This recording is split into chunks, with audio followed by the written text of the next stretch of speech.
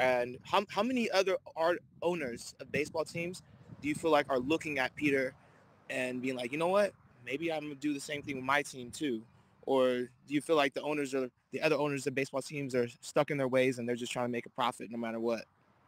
Yeah, I think that some owners that's a good question. I think some owners will look at what Peter Seidler is doing, and they will say, "Hey, look, Bogarts, Tatis, Manny, Soto, is that gonna cost a lot of money? Yeah. Is that gonna cost some of our farm system? Yeah.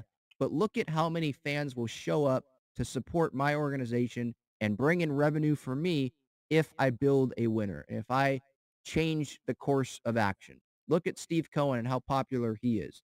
Because owners care about how popular they are. I think some do. That they might say that they don't, and they're just doing what they think is right for the organization. But some owners, they're just doing what is right for their pockets. They're not doing what is right for the fans, the organization, like in terms of the health of the organization winning, right? Yeah, They're doing it for themselves. They're not truly like a diehard fan of the team. They're just they saying, see it okay, as one. what a business. Yeah, What can I do? yeah.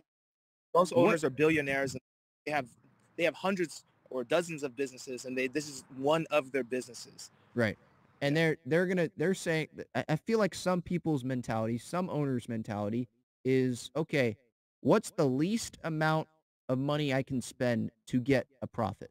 The A's owner does that. The Reds owner, I think, does that. The Rockies owner obviously is okay with being 500. Like they have that mentality. But if they look at the Padres yeah, and you didn't look at Gallagher Square from this past weekend, you didn't look at those thousands of fans at Petco Park showing up. And if you're an owner and was like, I don't want that, I'm not inspired by that. I'm not motivated to have that same thing at my ballpark, then you should sell the team. You should not be in this business. You should not be an owner of a baseball team that controls sometimes the happiness of a lot of fans because we live and die with this. You should not be in that position if you yeah. don't want to do the same thing that Peter Seidler is doing, that you don't want to do the same thing that Steve Cohen is doing, you know?